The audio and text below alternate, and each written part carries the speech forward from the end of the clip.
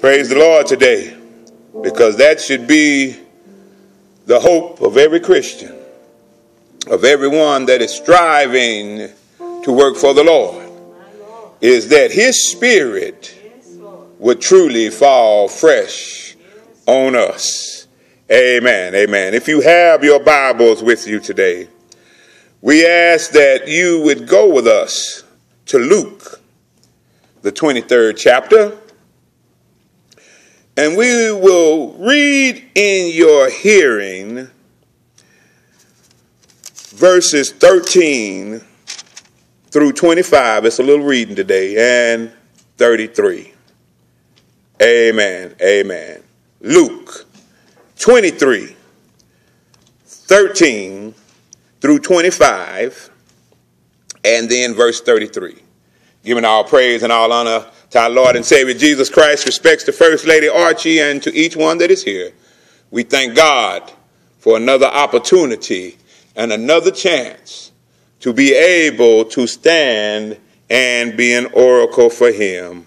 You know, we were talking about it in Sunday school this morning about how it's not important who gives the word, but as long as the word is being given.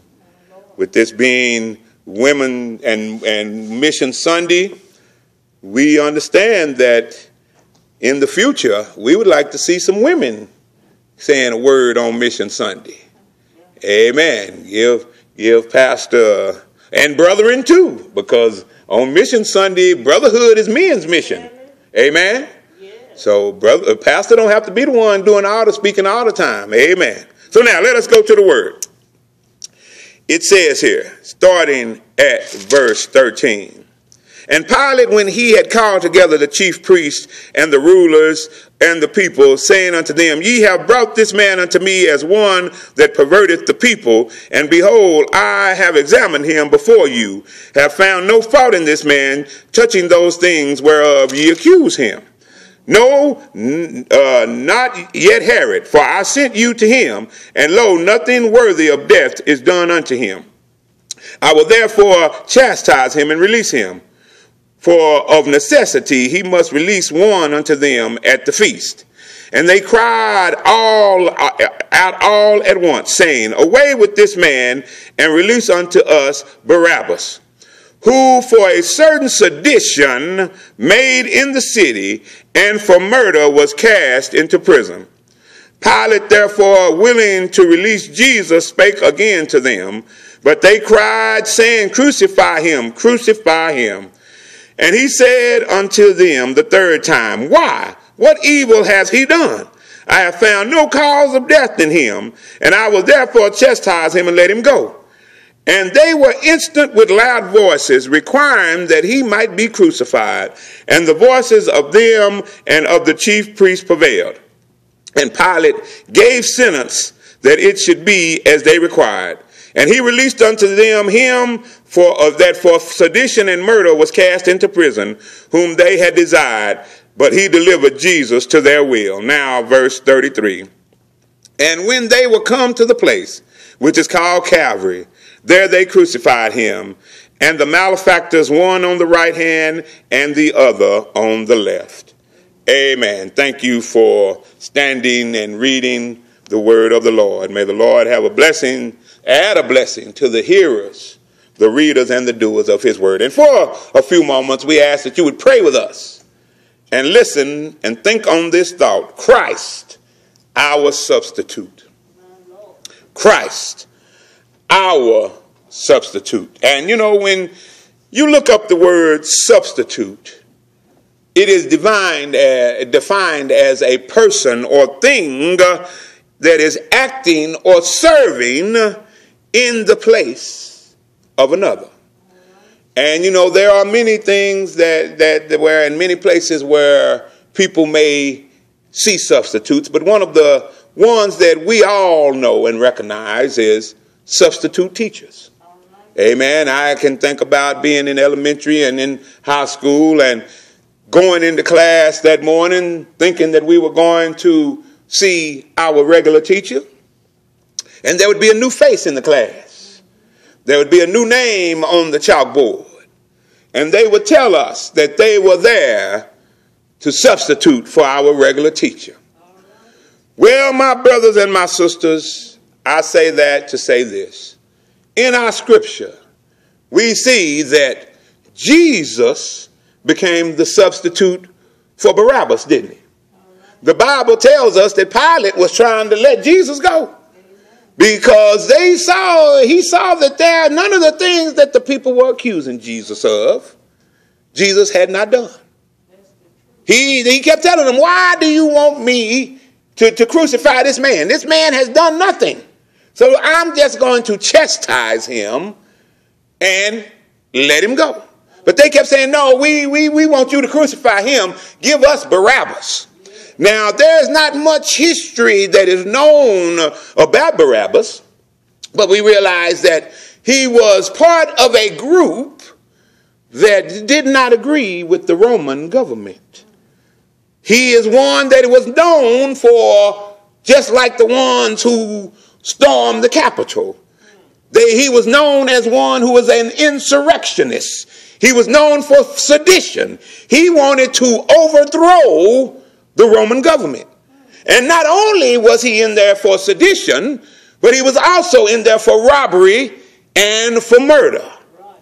So, what this lets us know is that Jesus became the substitute for a murderer and a robber.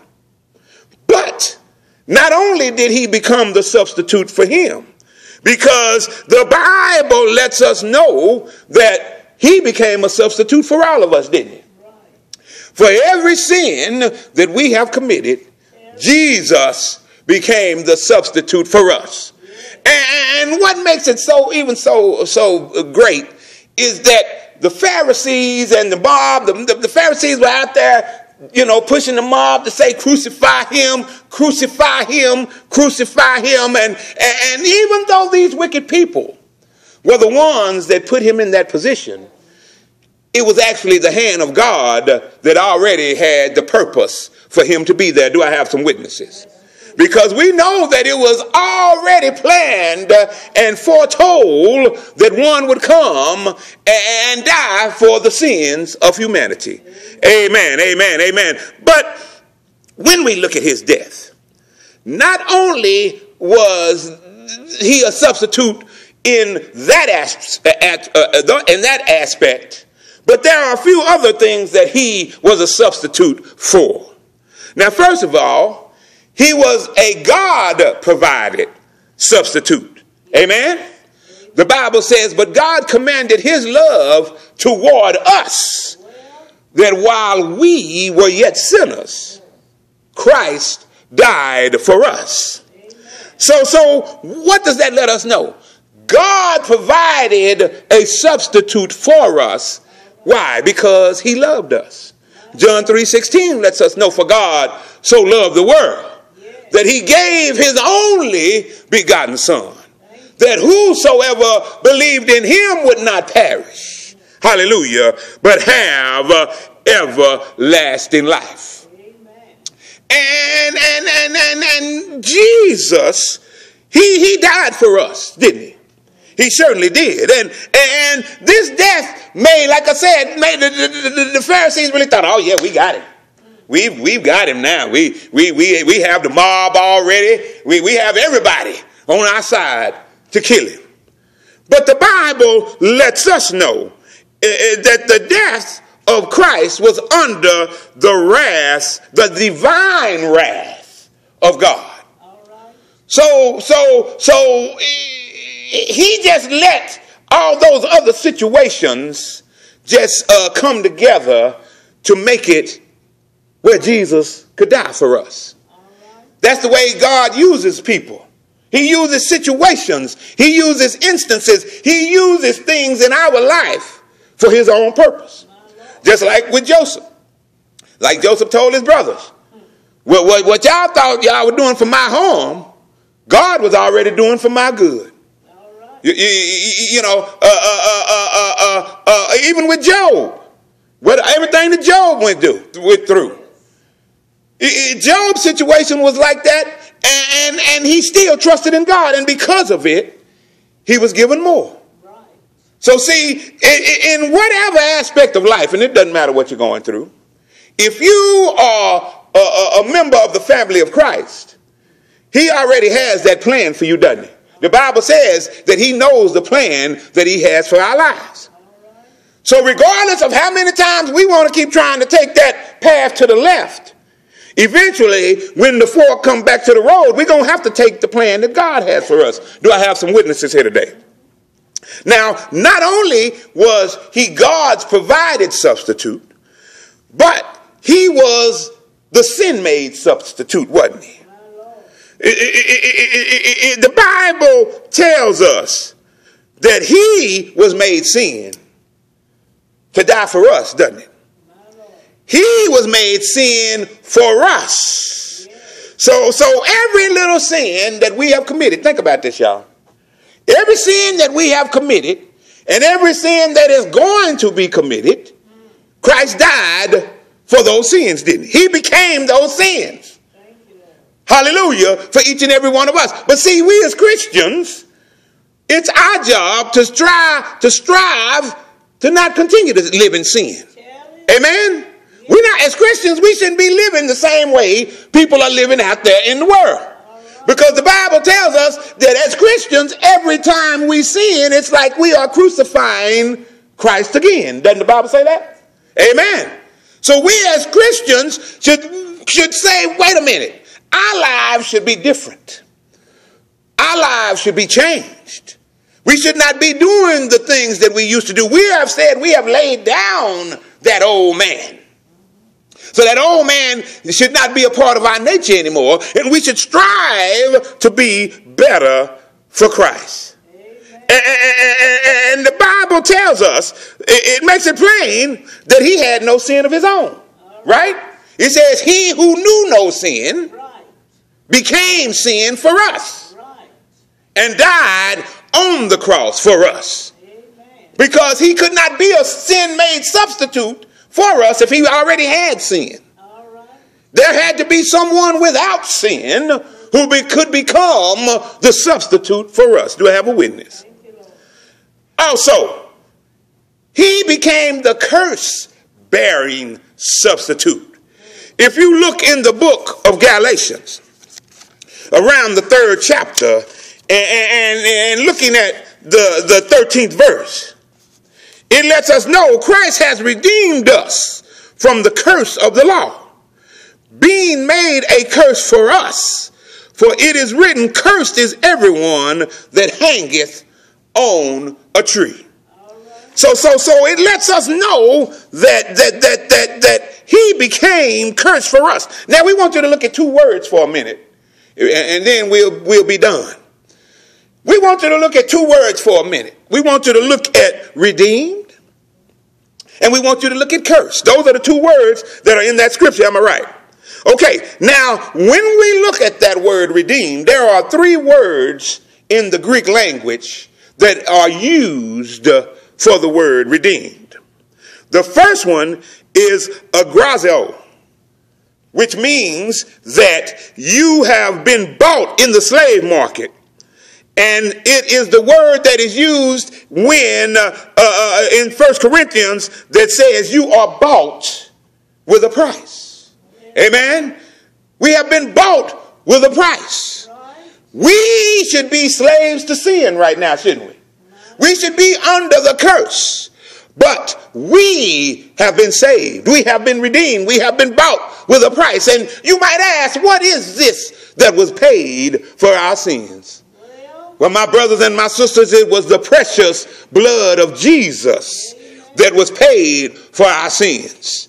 So I'm here to let you know this morning, on my way to heaven, it doesn't matter about whatever else people want to try to tell you can save you. Nothing else can save you but the precious blood of Jesus.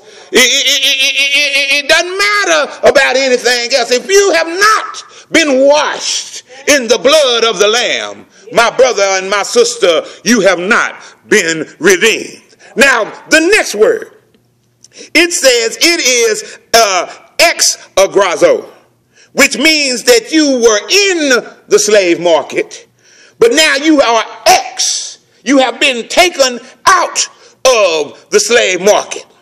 So that means that Jesus, by his precious blood, made it that we may have been sinners and we may have been slaves to sin, but we don't have to worry about that anymore. We don't even have to worry about going to the slave market anymore, because Christ has made it as though we have never sinned at all. Hallelujah. Thank you, Lord. And now the third one is lutro. And that means that the price has been paid in full. Hallelujah. And the slave has been set free. So we as believers, my brothers and my sisters, have been set free. We can say just like Mary said, take the shackles off my feet so I can dance. Why? Because I just want to praise him. Why do I want to praise him? Because instead of me being a slave to the devil and a slave to sin, Christ has made it where the shackles have been taken off my hands. The shackles have been taken off my feet. And I am a free person. Now, I am not under the sin, the cast of sin and the curse of sin and shame anymore. He has made and provided a way for each and every one of us. Oh, hallelujah. Now, lastly, let's look at the word cursed. Galatians 10. If you look at it, it says, for as many as are of the works of the law and are under the curse, for it is written, cursed is everyone that continueth not in all things which are written in the book of the law to do them. But then verse 11 says, but that no man is justified by the law in the sight of God, it is evidence. For the Bible says, the just shall live by faith. And the law is not of faith, but the man that does them shall live in them. But Christ has redeemed us from the curse of the law. Isn't that a good thing? Being made a curse for us. For it is written, cursed is everyone that hangeth on the tree. So it lets us know that we are cursed. Why? Because we have broken the law. We have sinned and done things that are wrong. It does not matter how long you say that you have lived for the Lord. The Bible lets us know that all have sinned and come short of the glory of God. So it doesn't matter how holy you feel you are now. You have once been a sinner, and we are all sinners. Hallelujah. That have been saved by grace. So we should be under the curse. But it lets us know that Christ, he became the curse for us. So that means instead of us having to have all that done to us, Christ took it all on himself. Aren't you glad about it? Christ took on sin. Christ took on being cursed. Christ took on everything to redeem us from the curse. And I don't know about you, but I'm glad today that I don't have to live under the curse anymore, because Jesus made a way. He provided the way for us to live and not have to be under the curse. There are so many out there that are still living in sin, that are living under the curse, that have not been redeemed. But we need to let them know that Jesus hung, bled, and died. Jesus opened the door. He made a way that you don't have to be under the curse anymore. And it does not matter what sin you have done. It does not matter how long you've been sinning, because Jesus is not a respecter of persons. As long as you give yourself to him, say, I believe, Jesus, that you are the Son of God. I believe that you hung, bled, and died for my sake, but then you rose with all power in your hands, and right now you are at the right hand of the Father, being my defense attorney. And if you believe that, the Bible says that you are saved. You have been let Christ come in and become the substitute for you. The song says, I was living deep in sin, far from the peaceful shore, very deeply stained within, sinking to rise no more. But the master of the sea heard my despairing cry. He became my substitute, and now safe am I. I don't know about you, so let me ask you, how many of you are safe today? Can I hear you say yes? How many of you have been redeemed today? If you don't mind, let's wave your hand and say hallelujah, because he is our substitute. Praise the Lord. Praise the Lord. Praise the Lord. I know when I was playing football, which I didn't do that much, but when I was playing football, I don't know if I wanted somebody to come in, because I didn't get to play that much anyway. So when I did get to play, I didn't want a substitute coming in for me. But thank God that in my sins, Christ became my substitute. And all we have to do is open the door and let him in. He said, behold, I stand at the door and knock. And all you have to do is open that door. You have to open the door. There's not a latch on the outside where he can open it. You have to open the door to your soul and to your spirit and let him in. He wants to be the substitute. He wants to be the one that bore your sins. But you have to let him. Don't let the devil ride. Because if the devil rides, he's going to want to drive. And if he wants to drive, he's going to drive you down the road of destruction. But all you have to do is hold on to the unchanging hand of God. Let Jesus be the substitute in your life. Now, there may be one here today who is out of the ark of safety, who may want a closer walk with the Lord. But we invite you to come right now in the name of Jesus. We want you to surrender your soul and your heart to the Lord. Commit yourself to him. Confess your sins. Repent of those sins and believe on Jesus. As this song is rendered, the doors of the church are open. And if there's one here who is out of the ark of safety, we invite you to come. If there's one that may end up watching this on YouTube, at this time we invite you to come to the Lord. Let him become your substitute. Let him be the one that is the maker, the creator, and the sustainer. Let him redeem you from being a slave of Satan. Just who I am, Lord have mercy, tell them that I am redeemed. Oh yes, I am redeemed. But we prize. Jesus has changed my whole life.